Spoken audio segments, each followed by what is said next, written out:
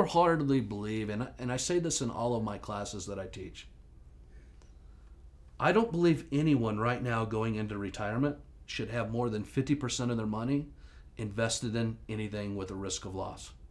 Right. Truly. And some people are like, well, how could you say that? I've done really good in the market. That's great. Yeah, until you don't. But if I take you through my process, Mm-hmm. and if you knew with what you tell me you need, and I'll tell you, over 80% of the people I meet with what they tell me they need, if they never made a dollar and never lost a dollar, would be fine for the rest of their life. Yeah. They just don't know how to put the puzzle together, especially the taxes. Mm-hmm. So if you knew today with what you had, if you never made a dollar and never lost a dollar, that you'd be fine for the rest of your life, why do you have all of your money invested in something to take that away from you? And like I started with, I cut my teeth in 07 and 08. Oh, yeah. Right? And I saw that. Yeah. And I said, I'd never want to be the advisor where my client has to live through that. That'll give you scars no man can see. Correct. And so we do our planning and our process through that. And there are ways to do that, right? Mm-hmm. You talk about bonds. We're in a rising interest rate environment now. Everyone's been told, modern portfolio theory, right? As you get older, you're more conservative. Well, Wall Street's comprised of two products, stocks and bonds. However you want to wrap it in whatever shell. Right. Right? Okay, so bonds have been going down since the 80s. Yeah. Right? So we could always, on a volatile period of time, right, since the 80s, go into bonds, Mm-hmm. limit our losses, get a decent rate, Yep. and that's how we would manage, and then get back into equities as you see fit. The world has changed. Yeah. That doesn't work anymore. Well, since the 401k was introduced, for most of the time that baby boomers have accumulated their funds or their assets have grown in a 401k plan or a company plan of some kind, roughly 2% of that gain each year came from bond market between 1983 and 2015 roughly. Right. And you look at this, and people this year, they're like, well, I don't understand this. You know, I'm getting hit on both sides, Mm-hmm. right? The U.S. Treasury 10-year notes, which is a great benchmark for interest rates in this country, right? Year to date, I mean, it's, what's today, April 1st? Mm-hmm. Right. So it's been 3 months. The 10-year Treasury notes are up over 50% year to date. Rates have risen 50%. So if you pull up any basic bond fund, and I'll just use Vanguard's long-term bond index fund, BLV, it's down 10% year to date. Right. That's worse than the S&P. Yeah. So. But that's the stable part of your portfolio. Correct. Stocks and bonds, with Right. the bonds for stability. Right. Yeah. And so maybe we need those bonds, or I don't want to have all my money at risk. Are there other asset classes to take what I have in bonds, and I'm in bonds for a conservative rate of return, Mm-hmm. but it has a loss? Are there But asset you're losing classes? money safely. Right. Yeah. So are there investments where I could move that money from bonds that still earn an average rate, 4 to 6, Yeah. and have no down? Sure. There are. Absolutely. And a lot of people don't know what those are, right? Well, that's what we help them plan with. Yeah, And right. that's again the difference between working with an investment advisor or working with just trying to get the attention, like you said, being on hold for 30 minutes. Yeah.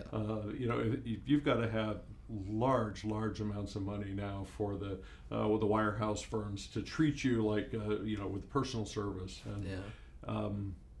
well, we all only have so much time left. I think that's one of the things that really comes through, Landon, talking about your practice, is at every turn, it's people realizing their purpose, quality of life, what are they trying to do, and it's and that's evident. You know, that comes through in the planning and being able to say, around our shop, what we talk about is a client of mine coined a phrase for us. Oh gosh, 5, 6, 8 years ago. Plenty of money. Plenty of pensions, guaranteed income, much more than they spend. Right. And sweet lady, she and her husband, I count them as friends for 16 years now. Yeah. But she just said, Wally, she said, okay, I think I understand that we have enough, but what I don't understand is, what do we do when the paychecks stop? Right. When the paychecks stop? And it was such a profound question Yeah. because it really got right at the heart of it.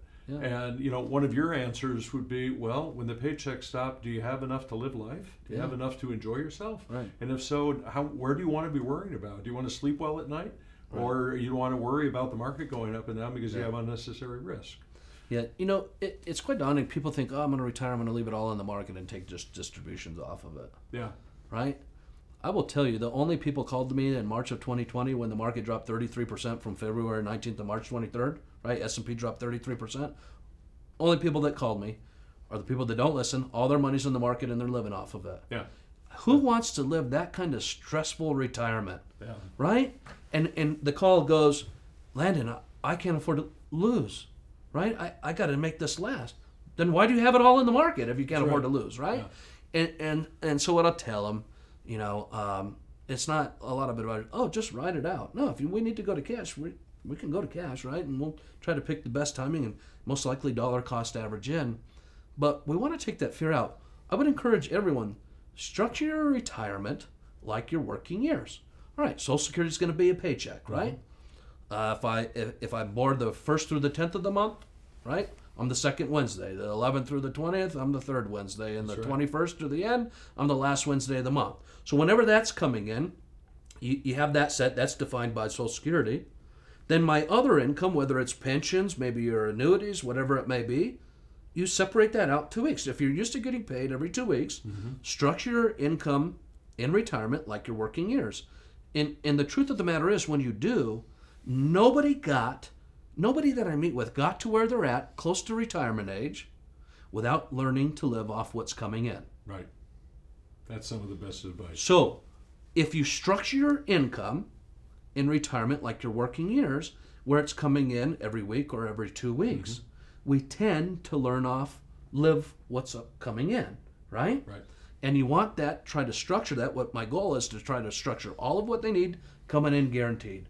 The rest of the money, let's invest it in the market for that higher rate of return. I don't have to hold a lot of bonds, right? Yeah. Because I don't need the safety side when all my money's not in it. Yep. We want to try to grow it, and that's my client's luxury portfolio. They want a second home.